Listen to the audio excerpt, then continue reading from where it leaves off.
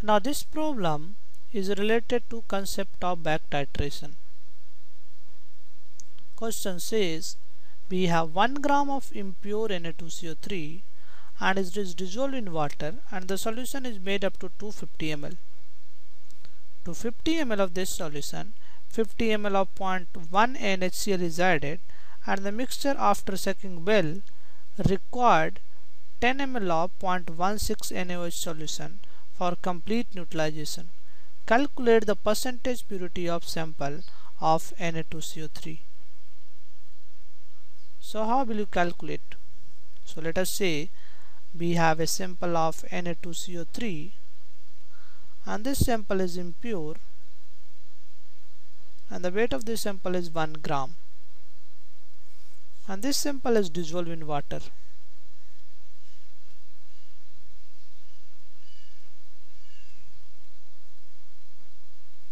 And solution is made up to 250 ml. So volume of solution is 250 ml. 50 ml of this solution is taken. So we have taken 50 ml solution. And 50 ml of 0.1 NaHCl is added. So for this solution, so 50 ml Na2CO3 and we have added 50 ml of HCl and the concentration of HCl is 0.1 N and normally it is same as molarity because N factor for HCl is 1, so we can write 0.1 M. Now this solution after sucking well requires 10 ml of 0.16 N NaOH. So this means I have a base, I have a acid. So these will neutralize to each other.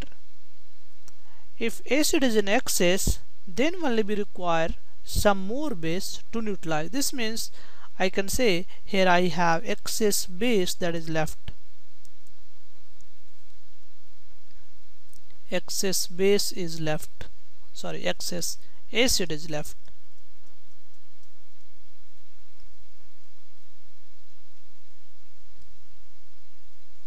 Now this excess acid is neutralized by 10 ml of 0.16 N NaOH, so 0.16 M.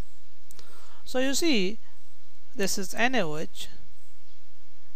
We can calculate mole of NaOH. This is same as mole of acid that is in excess and we know the mole of initial HCl. So if we subtract we can get the mole of HCl used. So let us say mole of HCl taken. So initially mole of HCl taken, this is equals to 50 into 0.1, so this is 5 millimole. And mole of HCl that is in excess, the same as mole of NaOH used. So mole of NaOH used, this is equals to 10 into 1.16, so 1.6 millimole. And this is same as mole of HCl in excess. So from here we can calculate mole of HCl reacted. This is 5 minus 1.6. This is equals to 3.4 millimole. This means 50 ml Na2CO3 solution is neutralized by 3.4 millimole of HCl. So 250 milliliter solution, so I can say for 250 ml solution mole of HCl required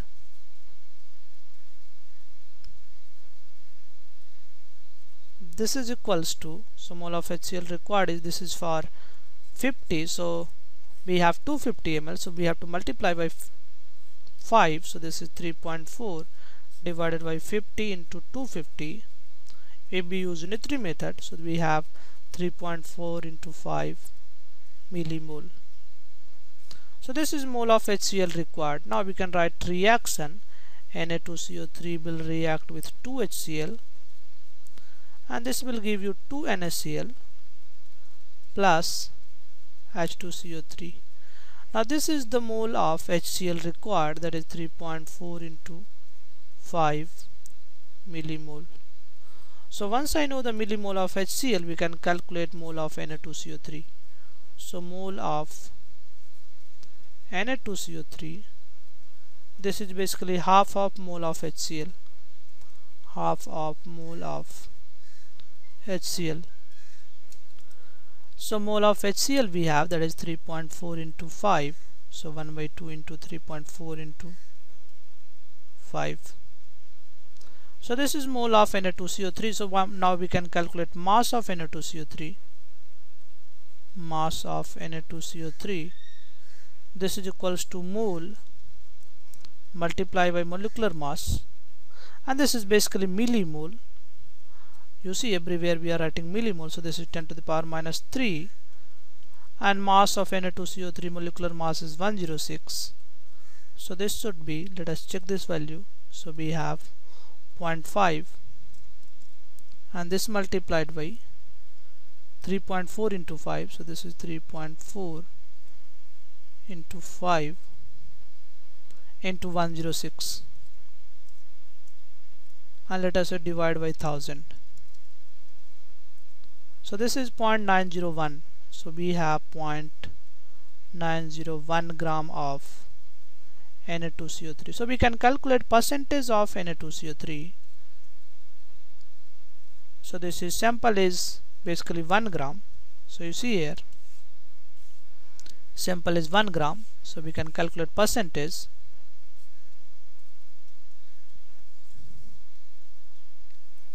So basically original sample is 90.1% pure.